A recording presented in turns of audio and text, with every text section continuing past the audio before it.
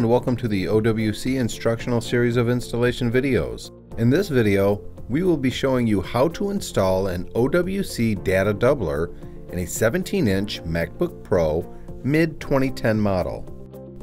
We have already powered down, unplugged, and placed our MacBook Pro in a soft, static-free workspace.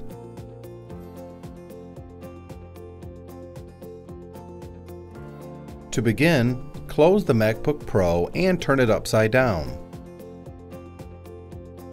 There are a total of 10 Phillips screws we need to remove from the bottom of the MacBook Pro. We will begin by removing these 3 screws as they are different lengths than all the other screws.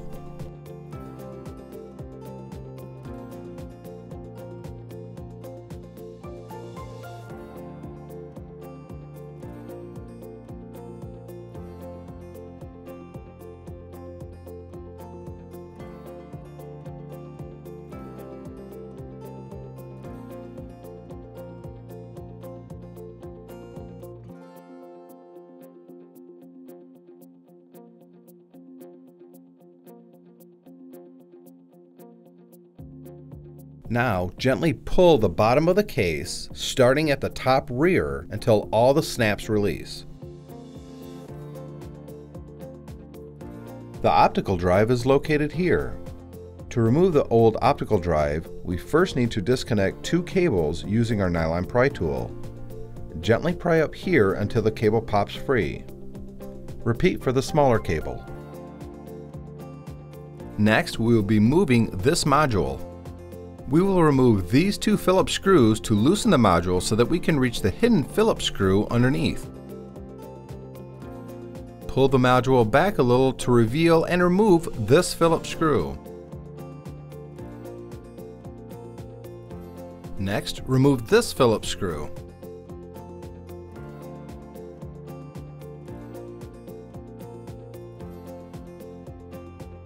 Next to the fan is a partially hidden Phillips screw we need to remove. Gently move the wire out of the way and remove this screw. Now, use your nylon pry tool to lift one end of the optical drive and pull it free, being careful of this wire. From the old optical drive, we need to remove the data connector and bracket to use on the new OWC data doubler. Now pull the data connector out gently and set aside. To remove the bracket, use your Phillips screwdriver to remove the 2 Phillips screws here.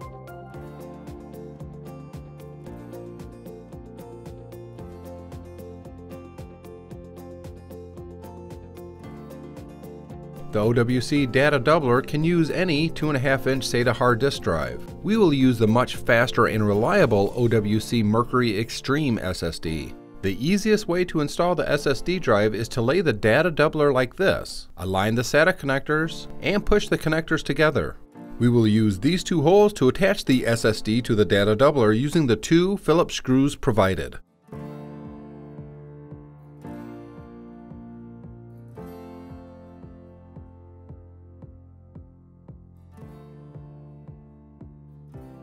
Now line up and plug in the data connector. We will now install the bracket from our old optical drive onto the data doubler. Line up the bracket and secure it using the 2 small Phillips screws.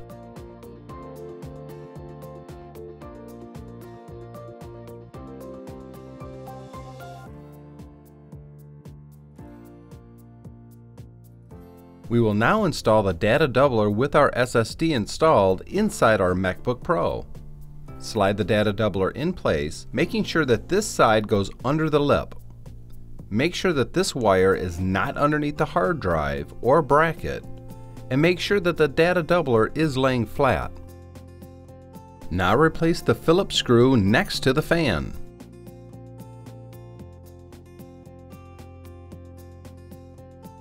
We will be using the 2 special Phillips screws that came with the data doubler in these 2 holes and not the original screws.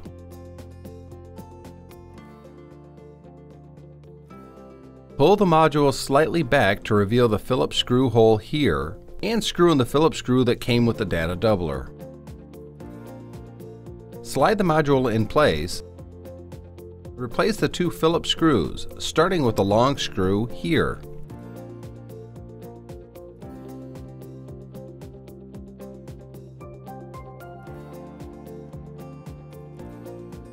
Now plug in the data connector and the ribbon cable.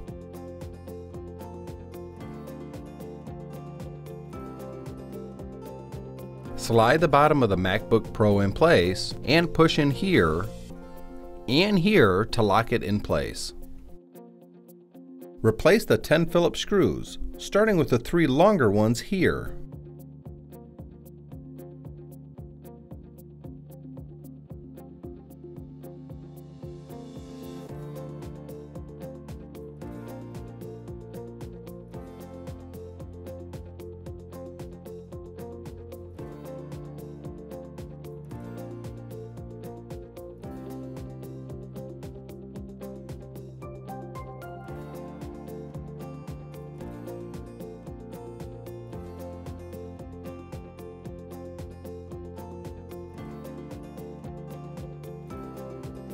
You can now turn your MacBook Pro over, open it up, and turn it on.